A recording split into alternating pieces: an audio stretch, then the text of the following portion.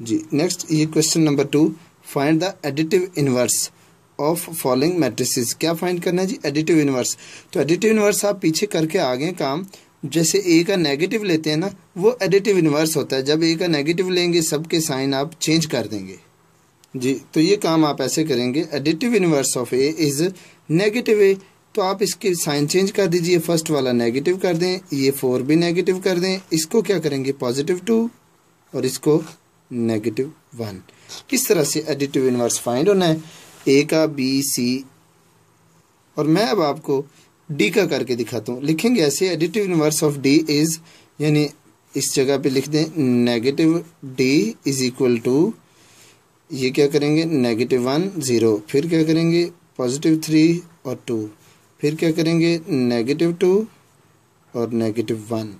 देखा आपने, इसका साइन पॉजिटिव था नेगेटिव कर दिया, नेगेटिव वाले का पॉजिटिव, आगे वाला नेगेटिव था 2 पॉजिटिव है तो उसका नेगेटिव। तो इस तरह डी का भी एडिटिव इनवर्स फाइंड हो गया जी। अभी हम ई का एडिटिव इनवर्स फाइंड करेंगे, तो ये 1 उसका नेगेटिव 1 करेंगे। 0 जो है ना, 0 का साइन नहीं चेंज होता, जो नॉन जीरो नंबर होते हैं उनका चेंज होगा। ये जैसे 1 है, इसका भी नेगेटिव 1 आ गया, तो ये ई का एडिटिव इनवर्स है जी। अब ये एफ है, एफ का एडिटिव इनवर्स नेगेटिव एफ लगाया, ये √3 है तो ये नेगेटिव हो जाएगा √3, और ये नेगेटिव 1 पॉजिटिव हो जाएगा, ये पॉजिटिव 1 नेगेटिव 1 में चेंज हो जाएगा, और ये नेगेटिव √2।